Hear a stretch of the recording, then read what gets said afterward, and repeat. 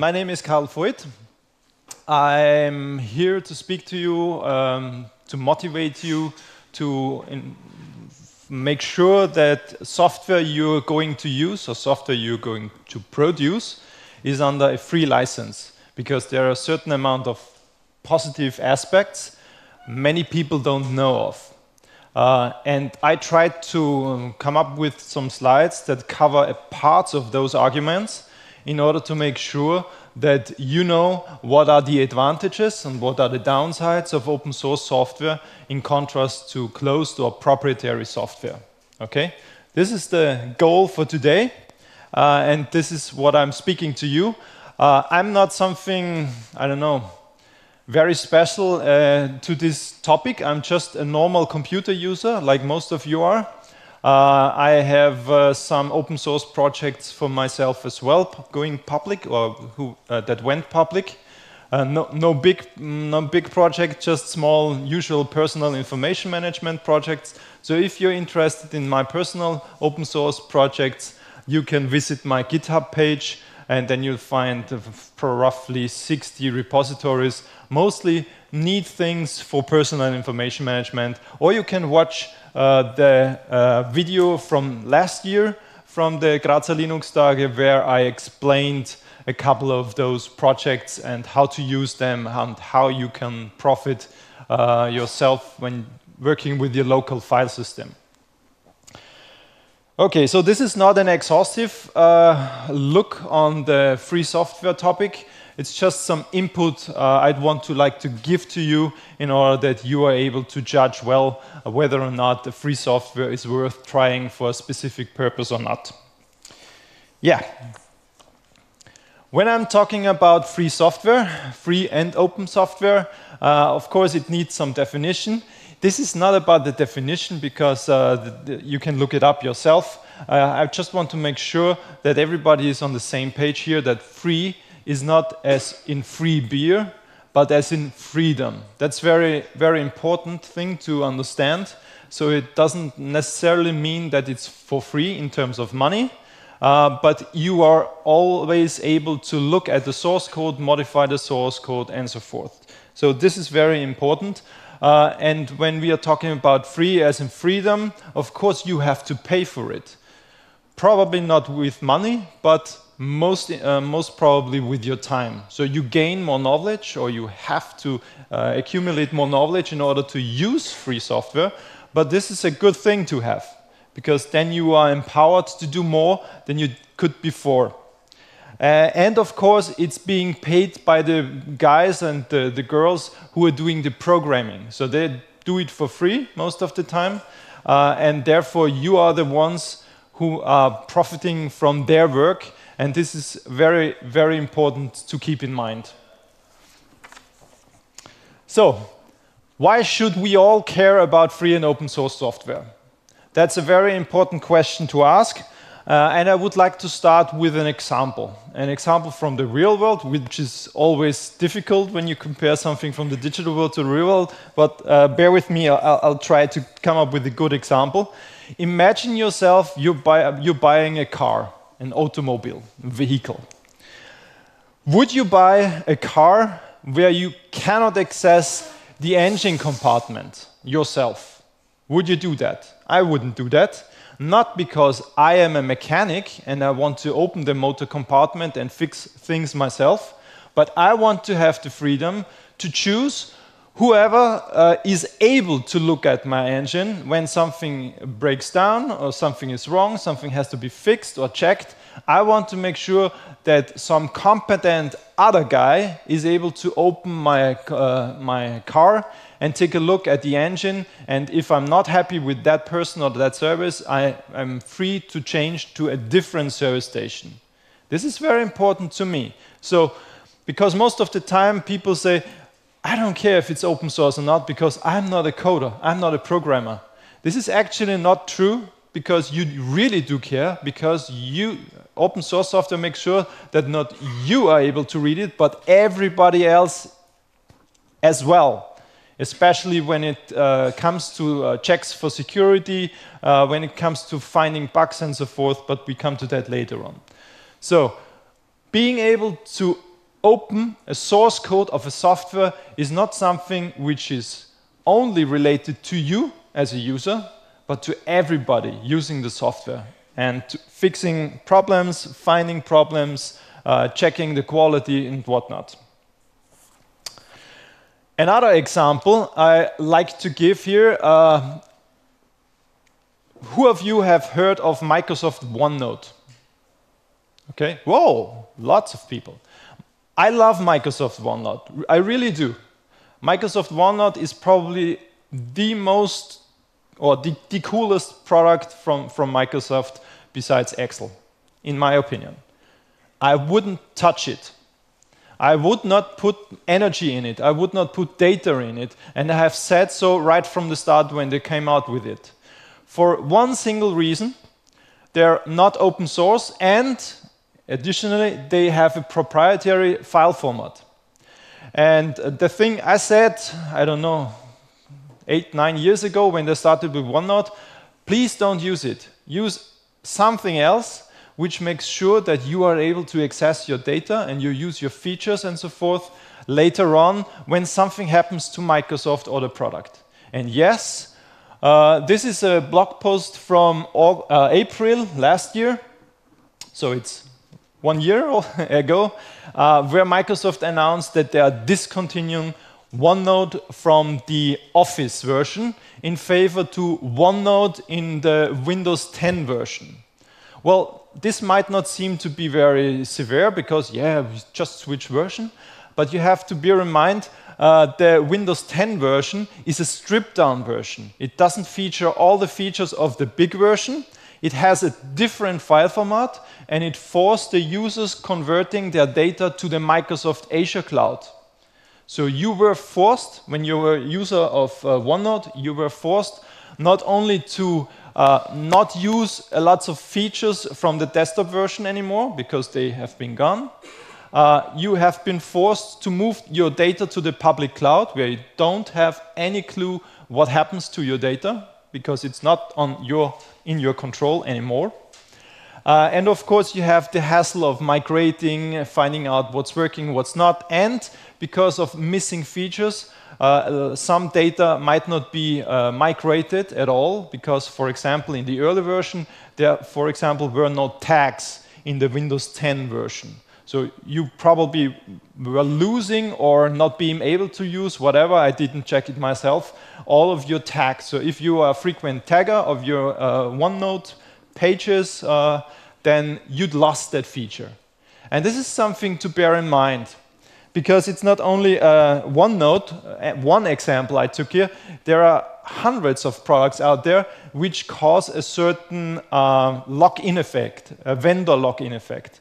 So you are committed to a given feature set of a proprietary software, you love those, and if, for example, you are using the Apple universe, you probably might like very much products like iPhoto, but iPhoto is discontinued meanwhile. I think it's discontinued. But those were all nice and really, really cool products with really cool features. But the thing with iPhoto, because I took a closer look myself 10 years ago, something like that. So my knowledge is not up to date on the Apple platform. But back then, iPhoto was using proprietary internal format for your photos. So if you upload your digital photographs from your digital camera to iPhoto, you had all kinds of features, and the UI was beautiful, and you could do some sets for given events and so forth. So really, really nice software. But bear in mind, 5 years later probably, you'd like to change or switch your platform to Windows or Linux, any platform where iPhoto is not available. Then you would probably start thinking, okay, what about my photographs? I have thousands of private photographs in iPhoto. I have tagged them, I have worked on them, I have modified them, I have added meta information, who's on those photographs, I have added, I've cut them and so forth. And then probably you were one of the poor guys who found out that this information is not stored in the photos itself, but in a proprietary database, and the photographs were named with randomly looking file names in one big folder. How to move away from such a system to another system? It's almost impossible, except somebody took its time and found out how Apple was doing it. It's called reverse engineering, and provide you a feature to convert from the proprietary Apple format to a different format. And then it's a question whether or not this is the format you're looking for your next version. So before you're using or start using a software, you have to make sure that the file format is an open one, and when it's free software, the file format is always an open one, and most of the time they follow good open standards for that. Okay? So even though iPhoto, or for example Picasa, Google Picasa was another example for that. Cool program. They didn't explain how to do it. They used some internal format for modification of photographs, metadata, blah, blah, blah. And therefore, there were issues when somebody was moving away from their solution to a different one. And when people did not think of this situation before, they simply lost data. They lost 5 years of photographs or something like that. Don't do that. Don't do that. And make sure you have a good backup. People lose photographs not only because of that, but also because of losing data altogether. Another thing which I tend to use as an example between proprietary software and open or free software is playing with Playmobil toys and playing with some Lego bricks. When you have Playmobil, or I don't know if this is Playmobil, but this thing always stays Tyrannosaurus Rex or whatever this is. It will never be something different. You bought this, it's there, it's working, it's looking beautifully, but it will never be something different. So if your requirements change, and probably you need not a Tyrannosaurus, but something else, a giraffe or whatever, an elephant, this will never be your tool again. In contrast to that, if you have something made of Lego bricks, and this is the Statue of Liberty of New York, you can tear it apart, use the parts of the software, the toy, and create something new, which suits your requirements that always change over time.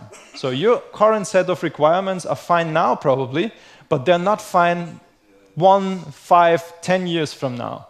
Because your life changes, your situation changes, your requirement changes. Bear in mind, change is the only thing that is constant. Therefore, make sure that you have flexible tools with open forwards. And therefore, I'd like to go through that list with some attributes that are usually associated with proprietary software on the left-hand side, or closed source software, and open source software. Just to give you some examples, what might be the implications? Of course, this is not true for 100% of the cases, but this is a general approach in order to classify the differences. When you have something that is made of closed software, this may be read, the source code of it may be read by only a few companies usually. They have to sign an NDA agreement, and therefore they are not able to talk to anybody about their findings when they view the source. So for example, lots of companies do have the source code of Microsoft Windows or Word or something like that. But you have to have a decent size in order to be able to discuss this issue with big companies like Microsoft. And if you took a closer look at the source code, you're not able or allowed to talk to anybody about your findings. This is a bad situation because with open source software, anybody who's interested may read the source code.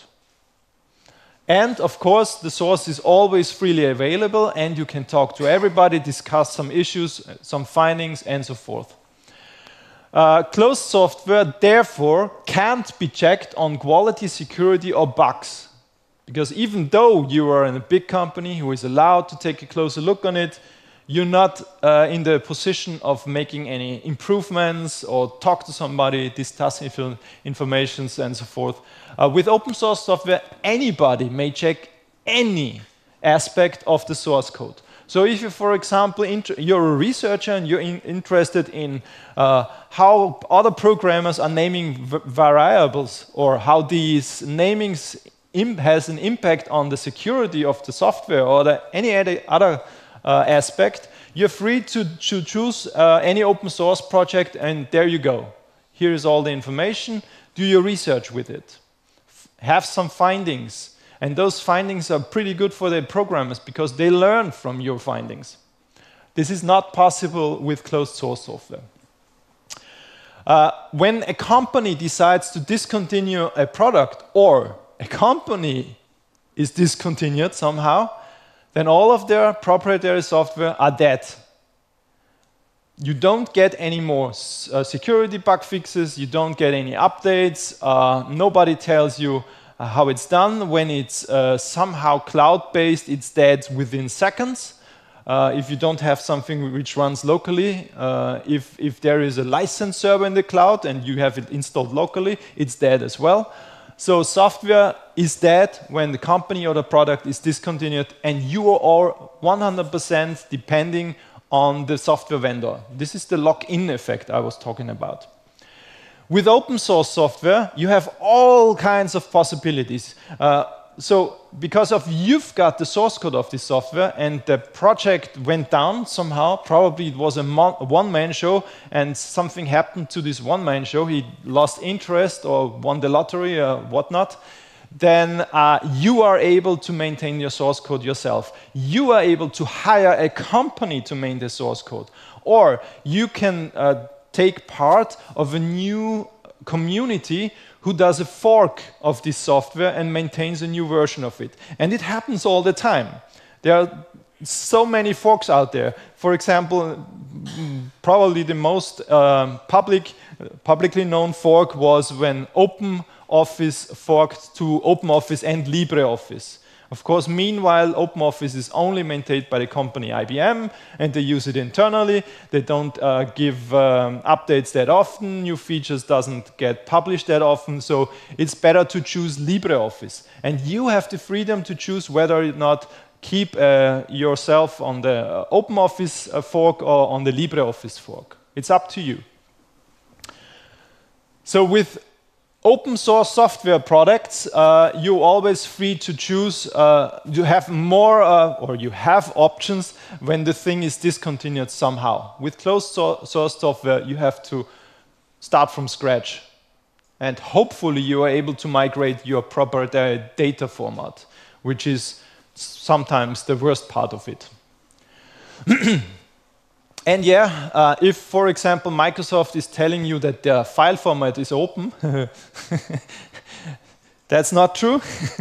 They have open standards for the file format, that's true, but this open standard doesn't have anything to do with the file format you have on your local hard disk, because there was one situation when they did the open standard, and then they added some other features, and they didn't update the standard. Oh yes, and one thing I forgot, with the discontinuation of OneNote. OneNote file format was once documented in 2010 and never got an update. So everything that happened between 2010 and last year is unknown if you want to work with the file format of OneNote. One aspect I forgot at the previous slide. Users can only do what the vendor allows. If there is a feature for something, a button, a menu entry, you can do that. But most of the time, you cannot do anything other than that. So if you are a perfectly good user of Microsoft Word, for example, and I'm sorry for the company Microsoft that I'm using their examples all the time, this holds true for all the companies that are providing you proprietary software. If you are a very advanced user of Word, you cannot do anything more than the features that are provided you on the ribbons or in the menus and so forth. with one single exception. If there's something like Visual Basic for application, you maybe start programming, but if something is not accessible via VBA functions, you cannot do this as well. With open source, users might find new creative use cases. I have some slides later on to explain this issue more, and this is a very interesting thing for me, because I've read so many statements from open source producers of open source, and they said that it's very interesting how they find out how their users are using their software. They never imagined how their software could be used before they've seen some creative people out there misusing their software. There's no misuse of software. If it's working and it's working fine with their use case, do it. You're free to do so. Yeah, the proprietary file formats I already mentioned a couple of times. So you might lock your data in some proprietary file formats. There is, of course, closed software, source software, which is using open standards. Yeah, it depends how good they follow the open standards for the file formats. And with free software, file formats cannot be proprietary, because you can always look it up in the source code how the resulting data is written. That's very important. So open source is a guarantee, more or less, for readable files, readable data. Nobody is able to reuse parts of a proprietary software. So, for example, with open source, and if you are a coder or part of some open source project, you might reuse any part of any other project you can find. So if you find, for example, that some visualization engine of a software product is a good one, and you could need that in your product as well, feel free to take it. If the licenses are compatible enough, so there are some differences in open source licenses, of course, but if this is no issue, and most of the time it hopefully is not, then you're free to use you're free to use any parts of the other software in your project. Oh yeah, if you're using closed software, you are investing in money, only in money, because in my opinion, the knowledge is not that important or not that relevant, because I started using modern IT technology in the early 90s. I started using open source software in mid-90s. Yeah, in mid-90s. The knowledge I learned in mid-90s of open source software, Linux, Shell, Bash, shell scripting, and so forth, is still valid to, I don't know, 98%, something like that. So almost everything is still valid today. And now, imagine back then, in the early 90s, what I learned about Microsoft Windows or DOS or whatever you name it, OS2 from IBM and so forth, it's gone. Because with Windows, they changed it over time. With each major release, they changed things. And meanwhile, this old knowledge doesn't relate anymore to the thing which is installed on my business notebook, which of course runs with Windows 10. But I had to relearn it. Actually, with my current job, I first was introduced to Windows 10, and there were some really basic things I had to learn from scratch. So most, or not most, probably most knowledge I learned about proprietary software in the 90s is not of any value anymore. Therefore, in my opinion, closed source software is only an investment in money. You ship your money to usually some California company, so you're not supporting your local companies, but some other countries. And open source software is an investment in knowledge and in long-term knowledge. Because, for example, LaTeX knowledge still works. The things I learned right from the start when I began to using these tools, it's still valid. With closed source software, you only invest in short-term knowledge. And when there is a new release, a new major release, boom. Certain things you have to learn from scratch. in my opinion, this is the biggest reason for myself not to use or to minimize the use of closed source software, because I'm too lazy to learn new things meanwhile, when I know that on the other side things are working fine with me, with my old knowledge, and I could use the same time to learn new knowledge for the open source in order to get better, and not to learn something in order to be able to do the same. Big difference. Okay. Oh yeah, I have a couple of slides with some different angle of views depending on in which situation you are. Just some keywords in order to make sure that we are on the same page here. So this is the angle of view for companies selecting a software for use. So not for producing, for coding, but for using. So each and every company relies on external software in order to run their business. Maybe it's some email clients, some business services, web server, whatever. Only few open licenses permit commercial uses. There are some out there which permit commercial uses, but the vast majority of open source projects, they are happy that you are using the open source software for commercial purposes. That's very important. And there are some examples, advantages in open source software when it comes to some business features like rolling out the software and so forth. Do I have to switch microphone? Okay, probably better. Okay, can you hear me now? Okay, perfect. There are some advantages in rolling out software and doing license management. So I have been in the fortune, or maybe you have to activate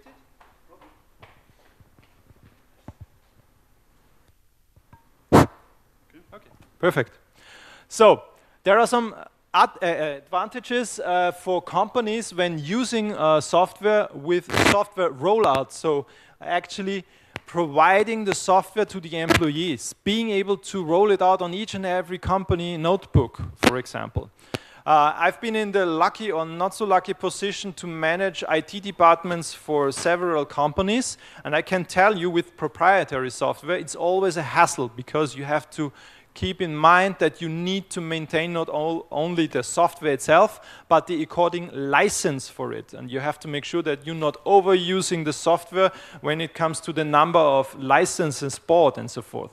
If you have a software which is being free to install as many times as you want, and where you have a general key, you additionally have to make sure that you have to report the correct numbers for that software and so forth. With open source software, you can install any standard software you might find necessary for your employees, and each and every notebook or computer for your employees. No hassle with that, no licensing issues whatsoever. Community support, there is a slide on that. So I think it's an advantage when you don't have commercial support, but you have a strong community which is able to support you. No vendor login, we've dealt with that already, and customization is possible. So if your business is having issues with the software being used, then you are able to do customizations yourself if you have the capacity. And many companies, especially the ones that are IT-based, they have programmers, and they are able to add a minimal feature set which is very helpful for your business to the software which is used. And that's very important. This is also for an angle of view of a company, but now for developing, for providing code, for creating code. So for example, most of the time you hear the argument, okay, when I switch to an open source license model, I have to give up all the control.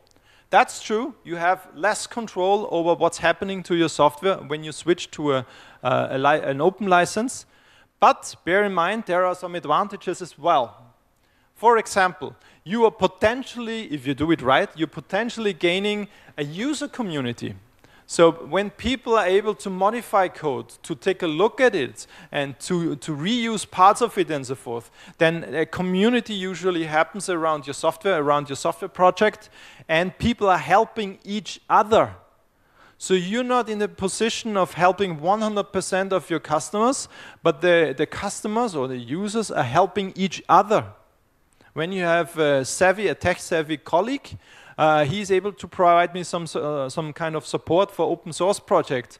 But for example, if my Word is not doing what I want to do, my colleague is in the same position as I am. For example, currently in the company, since a year, I have the issue that everything I type in Microsoft Word is always in Times New Roman. Nobody is able to help me. I tried, really. Okay. Development community, so not only the user community, but also some kind of developer community. So people who are actually adding functionality to your source code, to your software. So you're the company providing software, and other people add functionality to your software project, which means that they actually helping your business as well, because your commercial customers, you can sell the software as well. It's still open source. It's okay for a couple of licensing models, then they get the functionality as well. So bear in mind that the development community is an awesome thing to have.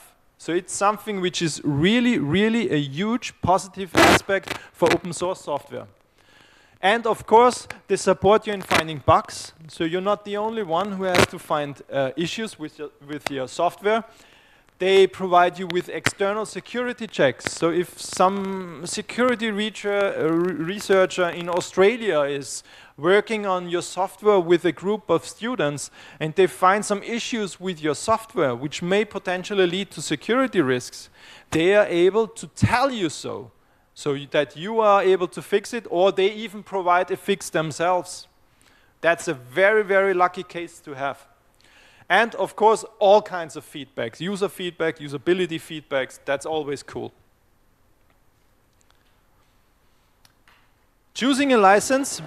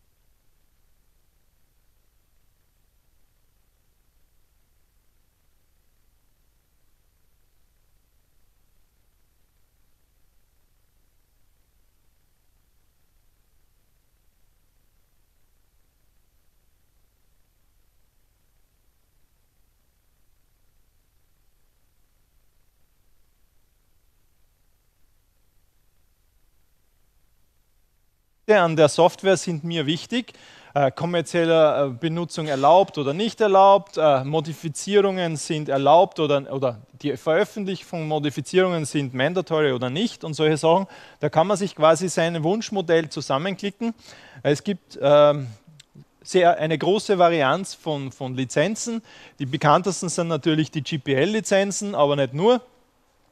MIT ist sehr freundlich für kommerziellen Use und so weiter. Da kann man sich die passende Lizenz aussuchen. Also, okay, we're live already with this microphone. Perfect, perfect. Okay, so choosing a license, chooselicense.com is a very good way of finding the appropriate license for your project in order to make sure that you are able to define what can be done. What is the level of freedom? Angle of view. So now we have a different slide on the angle of view. This time, user selecting a software to use. So you not necessarily have to be a programmer to do so, but this is a slide that summarizes some arguments for an ordinary user like you or your family members and so forth for using open-source modeled software. So free and open source software license is no guarantee that a project is a good one. So I don't know, 99.9% of all open source projects out there are crap.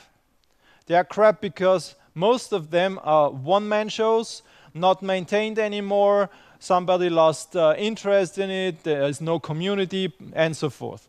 But on the other hand side, the big open source project like Firefox, Linux, ProgSQL and so forth, so databases, web servers, they are large, they are well known, they have huge communities, they are well maintained, you get new features all the time, you get bug fixes all the time, they're actively working together with their communities. So these are the projects you have to use. So free and open source software is no guarantee that something is good, secure, high quality, whatever. But it's an important thing to have. So therefore, most open source projects are no option for you because of one-man show or no person show and no peer checks on security, quality, and so forth. Another angle of view, which involves everybody, at least given a certain age, is the view of taxpayers. In my personal opinion, here lies huge advantages which are not yet in place.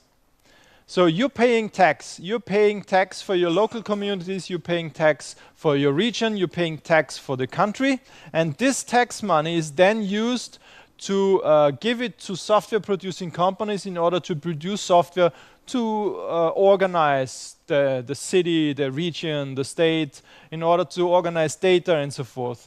And now, of course, all different kinds of organizations using all different other software, proprietary software, to do the same things, because everybody basically has the same requirements.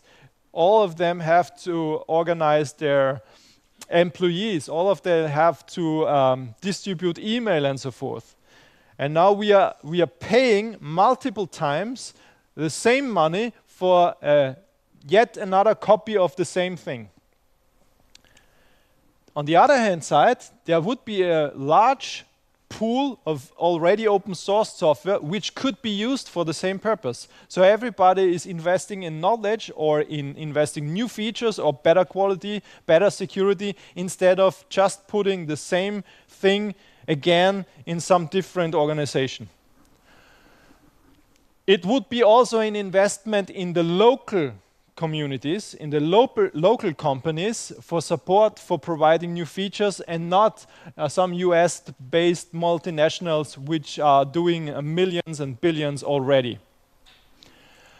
Expert demand is more experts demand already more independence from those multinationals on all levels. For example, on EU level, they tell that we are much we are in a bad vendor lock-in situation because many software is not, I don't know the English term, Ausschreibung, who's not the English term? They don't announce it publicly, you know, before they choose a vendor. They just buy from Microsoft. Nobody gets fired for buying Microsoft, for example, for Office products. But there are some new movements there. For example, in France, they are heavily investing in LibreOffice, for example, or in Italy, the military, for example. And there is a very cool project I highly recommend to support. It's called publiccode.eu, and their slogan is public money, public code. So if the public pays for something, the end result has to be accessible and usable for the public.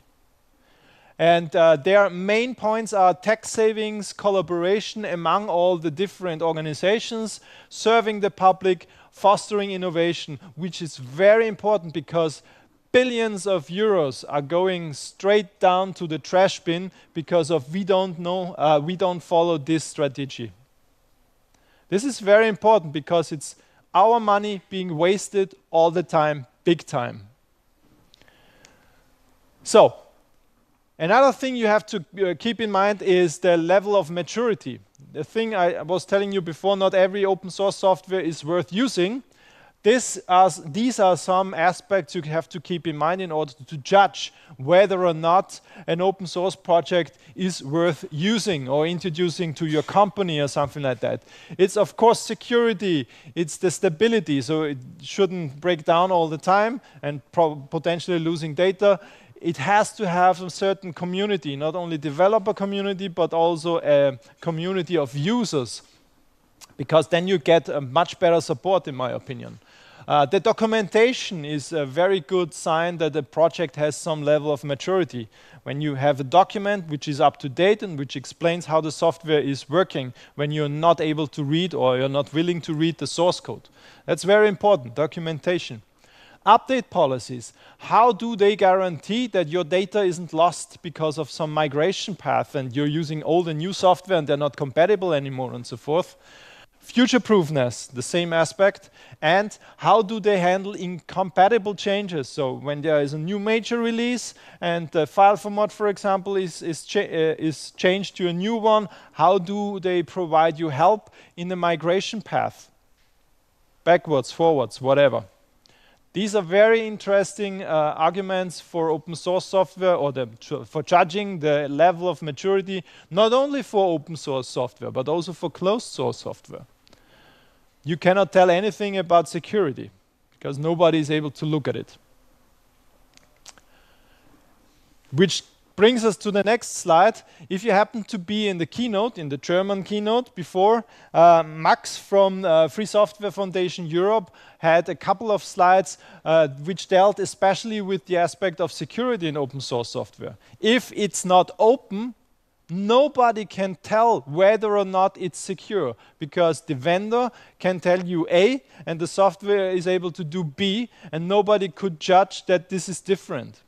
So if there is a high need or high demand for security, openness of the source code is a must-have, not an option, a must-have.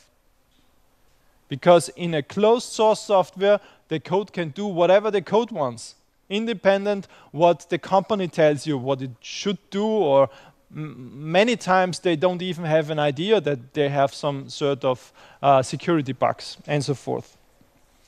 So it needs to be open. Another thing here, support.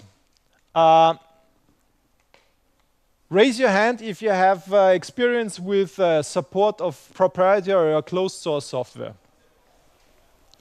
Keep your hands up when this was satisfactory. Okay, no hand up. Okay, so this resembles also my personal experience. Whenever I contact a support for software, I put money in. Most of the time I was not very happy with the support I was getting, although I paid for it. On the other hand side, most of the questions I have asked to some sort of mature community was handled very well. I found my answers, I found the solution for my problems. And this is a very important aspect because people tend to choose proprietary software because for open software I don't get support. Okay, the next one, code quality. When a company is asked whether or not they want to open source their project, they are reluctant to do so because they know perfectly well how in bad shape their software code is.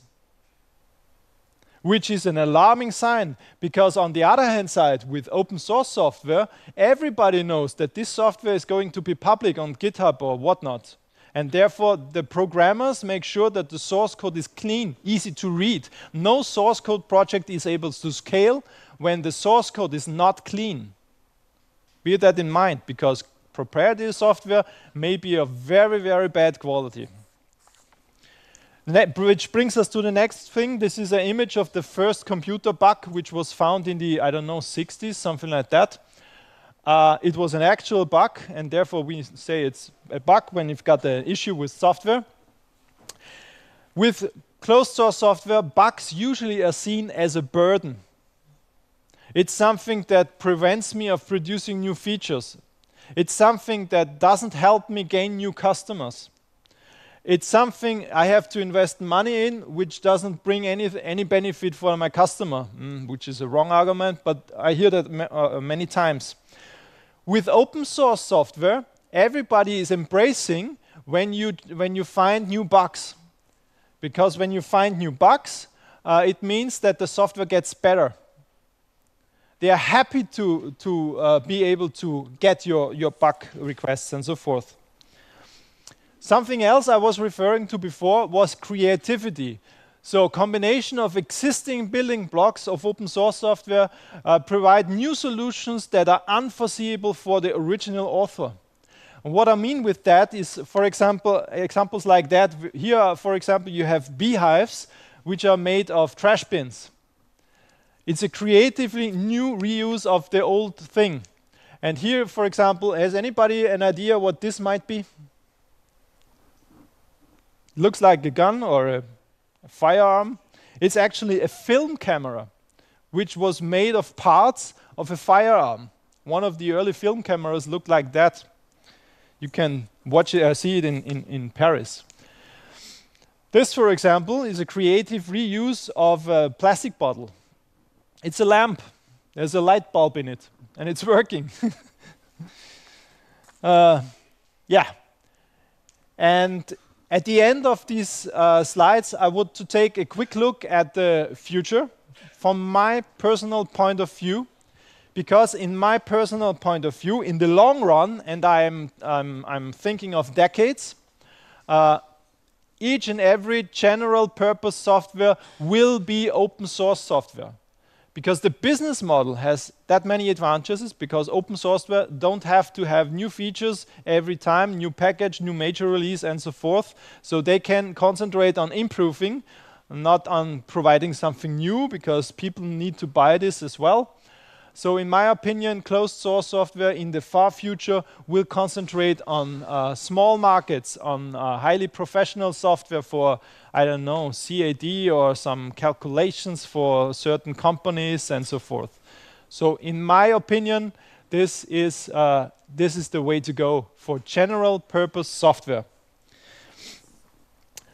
And how do I profit myself from my open source projects? All of my open source projects have in their README. If you like this software, please do send me a postcard. And this is a postcard from Adrian from Melbourne. Hello, Adrian in Melbourne, who sent me a software from the other side of the world because he liked my software. And this is something which motivates me to do more software, to improve his software he's using, because I know that he is very lucky to use the thing that also helps me. Okay, so free and open source software has some advantages for you. Hopefully there were some other arguments which you haven't heard before. And if you like to follow me, here's my homepage. I blog a lot. I blog about personal information management, open source software. I'm on Mastodon and I'm on Twitter. I hope you enjoyed the show. If there are any questions, please ask me outside because we are already late time-wise. Thank you.